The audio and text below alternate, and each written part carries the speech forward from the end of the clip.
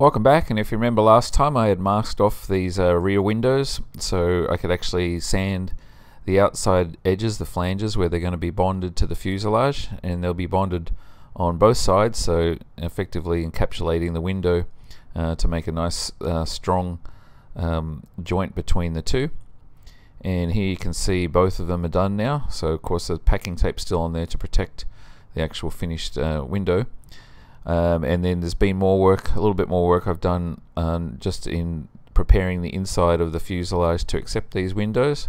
So next week they'll be bonded into place, and that will be the first step in towards getting the fuselage together. And meanwhile the guys are moving along with more mold work. So this is the right upper strake skin mold, and obviously the mold's already been laid up, and there's some foam on there to create the platform for it, and just ready to be hot wired on the top to flatten it out. And here you can see Chris is just finishing off with laying a little bit of peel ply on the seams there after that foam has all been glassed into place to complete that platform, so that's looking good. And this is actually that the same mold there just now released, so there you can see underneath that's the upper strake skin, so the first part of the wing closest to the fuselage. So that one just needs to be trimmed off now, and it's complete. And you recall last time this one had just got the top coat on it, so here you can see Zach is laying down the medium weight fiberglass there on the inside wheel well to get that one underway.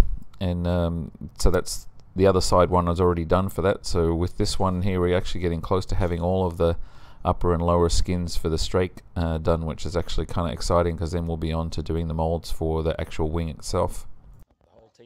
And now we've got the whole crew jumping in to get this one done. So again, just laying down the medium glass, so that'll still require heavy layup on that, which actually is getting done today, Saturday. So that's that one done, and we have one more strake part left to do now. So now we have the right side lower wing skin plug that's finished and ready to have the mold done, and the core cut for that. So those molds are going to be different. They're actually going to have core in them to make them more rigid. But anyway, you'll see that either next week or the week after.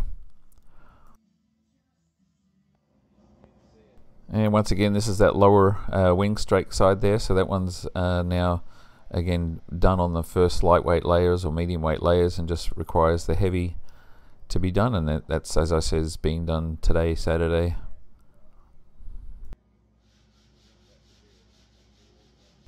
So with Mark's help we figured out how we're going to do the hard points on the outside door frames, and so it's basically going to be pieces of FR4 here. So we're going to take two of these and bond them together to create an inch thick FR4, and those are going to be embedded into the door frame and then drilled and bushed for where the pins go through.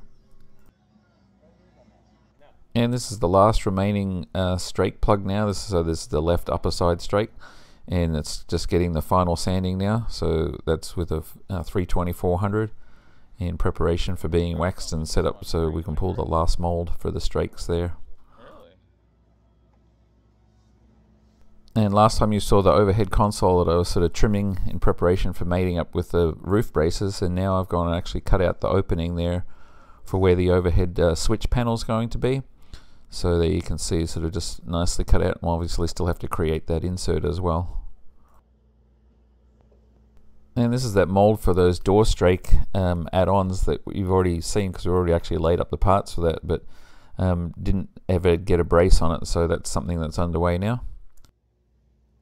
And these are those FR4 blocks that we're using for the door frames for the hard points. So here you can see they're bonded together now with some of the structural resin that we use for you know, creating the parts for the fuselage and such. And here's that last of the upper strake skin plugs now. It's finished the sanding and waxing, and now it's got the rubber profile put on there. So that one will be the next mold that will be pulled, and that will be the last of the strake molds to be done.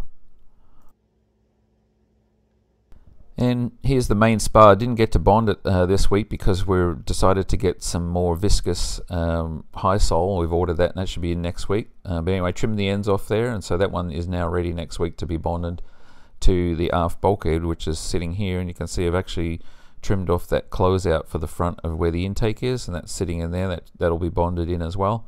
So, and then the rear windows will be bonded in next week. So a bunch of stuff going on next week, and including we should be getting our engine and stuff back as well next week.